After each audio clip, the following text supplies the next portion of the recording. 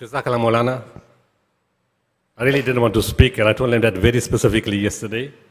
But I can't say no to this masjid who's been so good to me all these years. Sattar, thank you very much, for arranging a short notice for me to come here, to keep space for me, because I know the mosque follows the rules very strictly for COVID-19.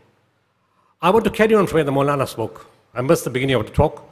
But what is said about respecting culture is part of Islamic teaching. We come from a mixed society. The Prophet ﷺ came as Rahmatul lil Alameen, and the Prophet ﷺ stressed about building relations with everyone. And this award that I got recognized for by, I was not aware of it. I didn't know how it started, but eventually it was brought to my attention that South Africans voted. Now we need to analyze that. Which South Africans voted? Was it Muslims only? Were they voting for somebody that's a non-Muslim? No. This vote came from across cultures, across religions, across people who don't have any faith to, who don't believe. They say we're atheists. But all of them were willing to vote for me. What do I symbolize? My teaching all the time is I stand for tariqah, for spirituality, for Islam, for service. So human beings, their souls aggregate towards goodness. It doesn't matter who you are, what you do, which religion you are. The country has proven that. That people aggregate towards goodness, and people in their souls want to support goodness. And this is the beauty of Islam. Real Islam recognizes everyone. That's why the Sheikh told me, my son, I'm not asking you. I'm instructing you to form an organization. The name in Arabic will be Waqful Waqifin. Translated, it means gift of the givers. You will serve all people of all races, of all religions, all colors, all classes, all cultures, of any geographical location and of any political affiliation. But you will serve them unconditionally. You will expect nothing in return, not even a thank you. This is an instruction for you for the rest of your life. And whatever you do is done through you and not by you. Brothers and sisters, the Sheikh taught, the Prophet taught, Islam taught that we have an open heart towards all people. And when we do our work, we don't look at race, color, or religion. We go into an area, we respect other people's belief systems, whether they're Christian, whether they're Hindu, whether they're Muslim, whatever they may be. We don't go and be judgmental about anyone. Only Allah knows the circumstances of people and what they believe. So when you have an open heart and you wish a person well for Christmas, which is a very sentimental time for them, or when you wish them Diwali, or you wish them anything else, they appreciate that.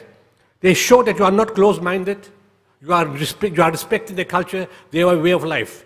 You are not following that.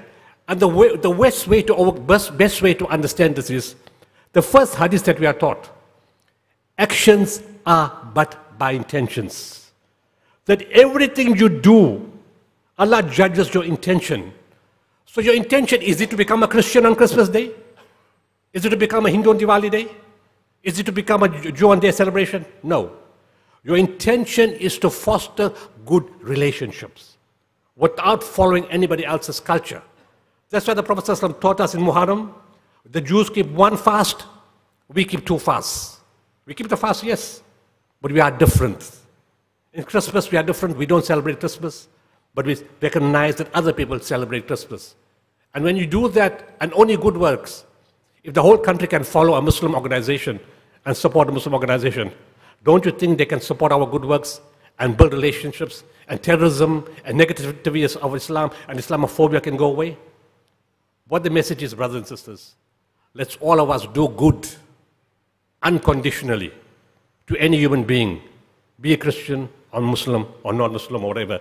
We mustn't say Palestinians only, Syrians only, Iraq only, Afghanistan only, like other cultures don't exist in this country. Every human being, every mother, we go to the areas, you see the hunger of the poor children. You see the stress of the old people and the young people and the couples and everyone else. They have the same pain we have. They have the same hardship that we have. They have the same anxiety we have. And when you bring ease to that hardship and difficulty, they will never forget you. They won't forget your religion. They won't forget that Muslims brought goodness. That's the teaching of the Prophet ﷺ. We made people into nations and tribes that they may understand each other. And the best among you, not that they may cause conflict between each other. We brought you to understand each other, and the most honored in the sight of Allah is He that is the most righteous of you. So brothers and sisters, Jazakallah, Imam, for this announcement. I salute the country. I say thank you to the country for recognizing us. But for me, it's a special message that as Muslims, in our work, we can be recognized by all cultures, all religions. And the best way to pay that back is we individually, as every Muslim, should go and do good, not to Muslims only, but to everyone in difficulty. And the final message, in Lavender Hill, one of the masjids in Lavender Hill, the imams and the recipients of the masjid handed out food parcels that we gave for Christmas to Christian families using the community hall in Lavender Hill Masjid. Now that couldn't be a better example of building relationships. Jazakallah. Assalamu alaikum wa rahmatullah.